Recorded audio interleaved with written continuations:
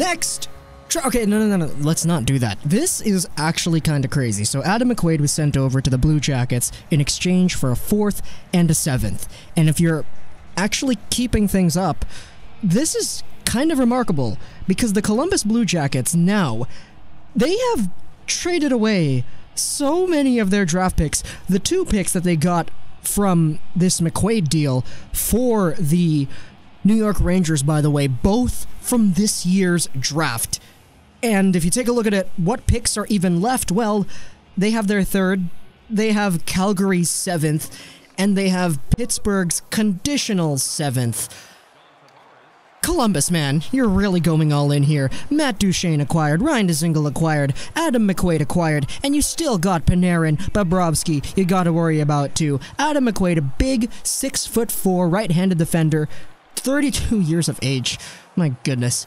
There are many rumors about him potentially going to Toronto. Toronto fans, I know we really didn't like that. He's got 5 points in 36 games. He's really not anything super special, but like, hey, it's a solid defensive right-handed defender, right? That's what he provides for the Columbus Blue Jackets, and the price they paid was 2 of their remaining 4 draft picks.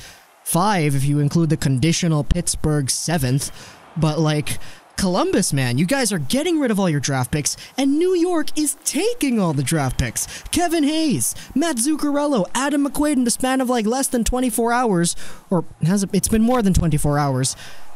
So many draft picks acquired.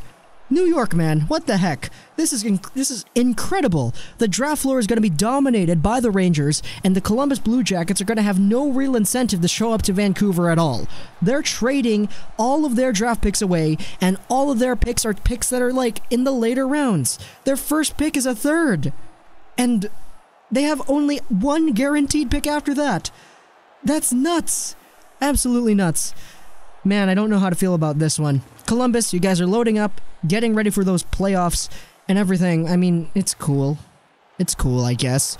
You could throw away your entire draft if you want to, but like, man, that's kind of funny. Hope you guys enjoyed. This is Richard Pleasant, I Trolls, I Sign Gaming, and bye.